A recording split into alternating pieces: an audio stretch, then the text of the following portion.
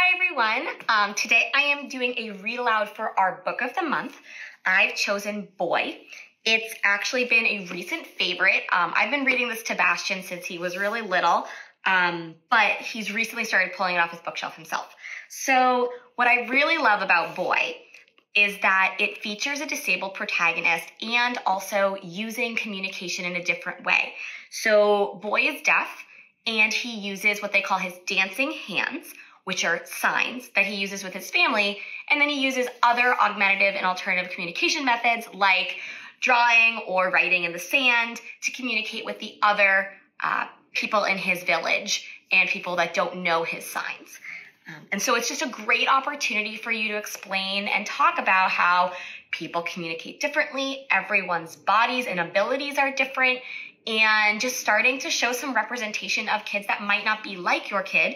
Or alternatively, if you do have a child who has a disability, then you can show them that there are other kids like them. So again, I just think it's really important to have this representation, especially in a children's book that takes place in the Middle Ages. You know, this is a knights and dragons and fighting medieval warfare kind of book, but yet there's just this protagonist who is different. And I feel like we don't see that a lot. We usually see books about disability and then cool books about dragons. And I love that they put that together because everyone deserves to see their story in lots of different settings. So let's read Boy. All right. Once there was a king who lived high on a hill. His castle looked over the valley to the mountains beyond. He was a powerful man with lots of brave knights. Cling, clang, clong. The mountains were once rich with trees, but a powerful dragon had burned them all up with his fiery breath. Uh-oh. The dragon burned them all up. That's a problem.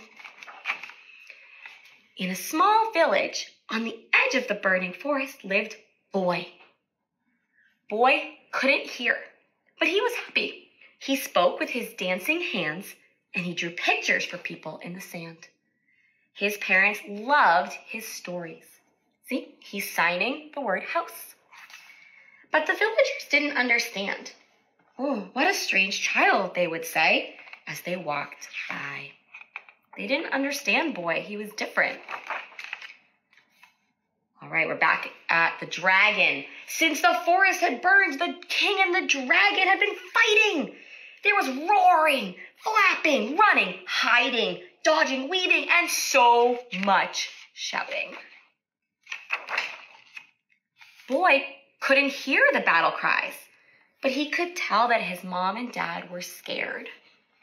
The battles were loud and long, and no one ever won. One day, when they were battling, Boy ran off, and he ran into the middle of the fight. What do you think will happen next?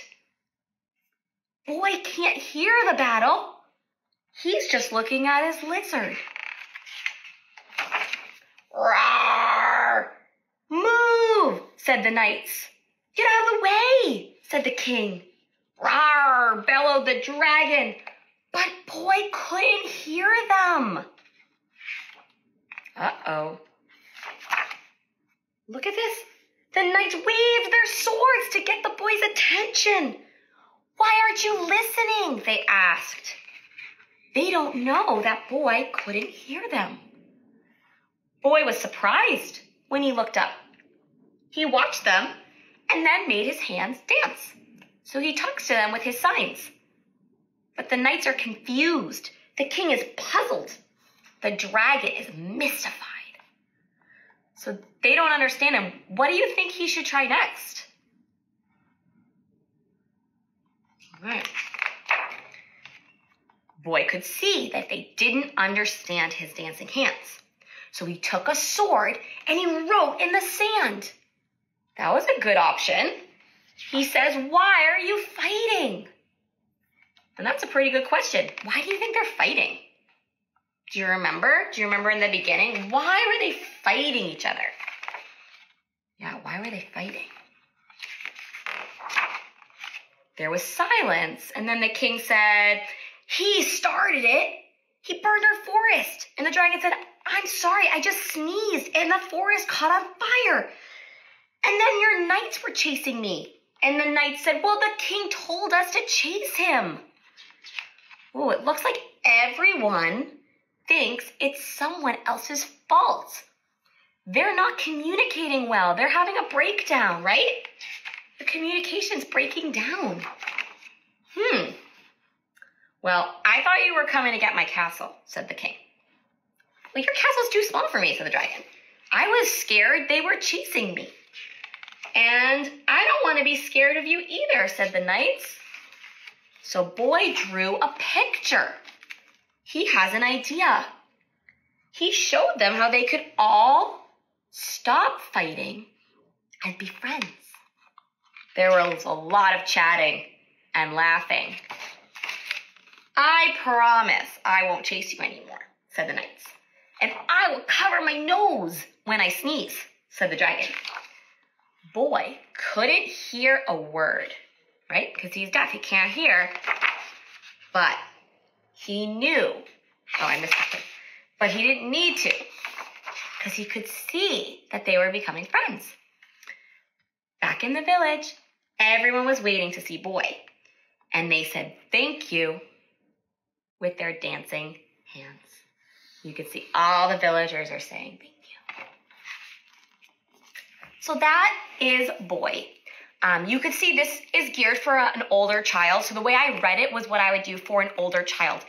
Starting at 3 or 4, you could probably start asking some of those prediction questions.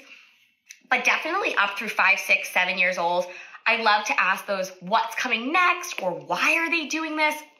What's the problem in the story? These are great ways to get your reader to think about those learning questions, reading questions, so that they can start to really delve into, when you're reading books, what are you supposed to be thinking about? Predicting the next step, understanding why things are happening, cause and effect, story, grammar parts. Those are all those older level skills. And a lot of those questions will kind of get at that and help them become a stronger reader and listener of stories. So that is Boy.